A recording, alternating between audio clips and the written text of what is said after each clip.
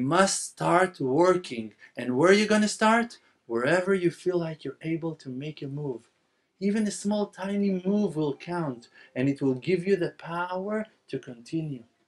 One success will lead you to the other, because the happiness, the joy, the feeling of satisfaction that you will feel from succeeding, from doing something for Hashem, for really sacrificing, and you're going to see results, even small results, will give you the encouragement, the strength to make another change in your life and to sacrifice in another aspect. And even to go into hard places, even to reach places that are like you think for sure it's beyond my reach, it's above my powers. Today maybe, but after succeeding a little bit more in this way and succeeding a little bit more in the other way, suddenly you're going to find more powers. In the beginning, how we started our tshuva, one started to keep Shabbat, but all of the rest he couldn't care less about. One desired to start working on his learning Torah because the wisdom was so beautiful to him. He felt like the wisdom of the Torah is so beautiful. So he found that connection through learning. But Shabbat was still far from him. Eating kasher was still far. Another person, he saw tzitziot, whatever. Everyone found something else, and that was his first step into the world of Torah. Everyone. And the Creator, he knows exactly in which path to put you, that one step will bring you to the next. And you just need to make a first step.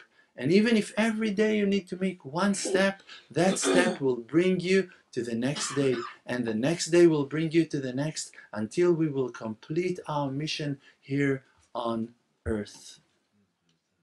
I bless you all, every single one of you, that the Creator will reveal His kindness on you, to open your eyes, to open your hearts, to give you that inspiration from inside, that you will decide, I am going all the way with my will, with my purpose. My salvation is not your salvation is not mine. You need salvation that is connected 100% to your life.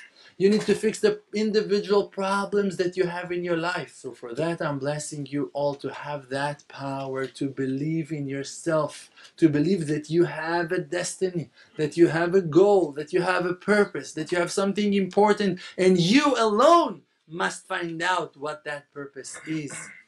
Because it's close to you, because it's in your life. It's the salvations of your friends. It's in your family. It's in your community. It's in your town. It's in your area. It's in your hobbies. It's between your friends. It's in front of your eyes in a certain way. God put it like that. That you need to pull the light of Hashem into your place and to shine from there. To shine faith and to shine trust and to shine hope to your area. And every one of us that will be that light, that pillar of light, that lighthouse, will make so much light that will inspire other people to work on themselves as well, and to become who that they are, and to show the light of Hashem Yitbarach to the world, and then to the nations. May Hashem Yitbarach give us all the power to believe in ourselves.